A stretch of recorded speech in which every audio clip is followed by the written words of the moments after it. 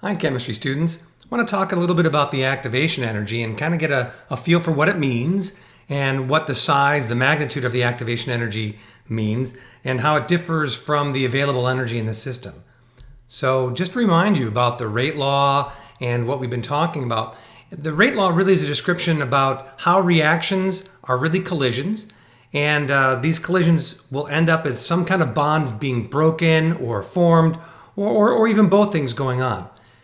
And these collisions must meet a couple criteria. The first one is they must collide in such a way that the proper atoms are involved. And they also must have enough energy during that collision that if they have to break a bond or overcome any repulsions, that they can do this. So you must think about this. There's a minimum collision energy necessary. So let's give that minimum collision energy a name. So we're going to call that the activation energy because that's the amount of energy needed by a collision for it to be successful. So assuming that it hits with the right orientation, this is the next thing. It has to have enough energy for this stuff to break. So if we were to watch a reaction go from reactants to products, we could draw a little diagram, and we see that we started with some reactants, we ended with some products, and there's an energy difference here. This happens to be an exothermic reaction because the energy went down. We went from a high energy reactants to a low energy reactants. This minimum energy needed is going to be called the activation energy, or sometimes the energy of activation, given the symbol E sub A, and you can see it on the graph here. It's the energy that the reactants must, when they collide, must have at least this much for it to happen. If they don't have enough, if they can only get to this height on the, if the collision only has this much energy, where the cursor is right now, then it can't get to the other side of this barrier to become products. So let's compare two reactions, which I hope you can see right now that they have very different activation energies. Energy of activation for the first reaction, reaction 1, is greater than that of number 2. And just so that we have everything else the same, we've chosen two reactions that have the same change in overall energy from the beginning to the end. So this is the energy the molecules have. Here's where they end. That's the same for both reactions. This is the energy the collision must have.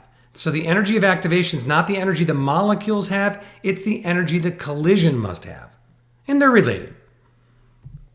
Okay, so now that we've got that kind of straightened out, here's my favorite graph, as you know, the Maxwell-Boltzmann distribution. And we can imagine that we have some temperature. There's a distribution of the particles that are involved with the reaction. And of course, since this is the velocity down here, that's related to the kinetic energy that's available. So we could imagine some line here being some particular amount of energy that the average collision must have to overcome the barrier of these reaction 2. Now the question is, where would EA1 stack up here? It's a larger barrier, it's a larger energy, so our molecules would have to collide with more energy, and more energy means a higher velocity. So we'd expect EA1 to have a dotted line over to the right.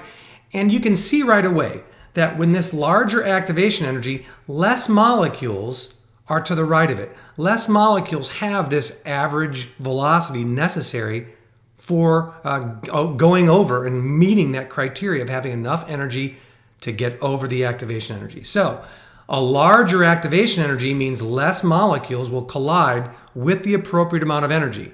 If less molecules are colliding with that amount of energy, there's less reactions going on. There's more wasted collisions. And that will make the reaction slower. So a large activation energy means a slower reaction. Smaller activation energy means faster reaction. All right. When we increase the temperature, we can go from a cold to a hot. We see that in either case, we get more molecules because the area under the curve represents the fraction of molecules going at a particular velocity. So as we increase the temperature, there's certainly more molecules available to both reaction 1 and reaction 2 that will now have enough energy to get over that barrier. So increasing the temperature will make both of these reactions faster because more reactions will have enough energy to break those bonds necessary. So let's summarize this real quickly. So a large activation energy is going to imply for us these things. that there's going to be more energy needed to break the necessary bonds. That these collisions are then going to be less likely to have enough energy to do what? Well, to break those bonds. And that means if there's less of them with that energy, that means less collisions will be effective. Therefore, we should expect less reactions to actually happen, and we'll have a slower or a smaller rate of reaction. If we increase the temperature, though, what we end up with is more reacting species have more energy on average. This means more of the collisions are going to be able to overcome and have enough energy to get over the activation energy barrier. And this is going to make the rate of reaction faster, and that's why increasing the temperature will make the reactions faster. All right, this said, you should now be well equipped to answer the following assessment. So here we have 5 reactions, A, B, C, D, and E. We want you to rank them from smallest to largest activation energy, and then rank them from slowest to fastest reaction, assuming that they have very similar orientation requirements during their collisions.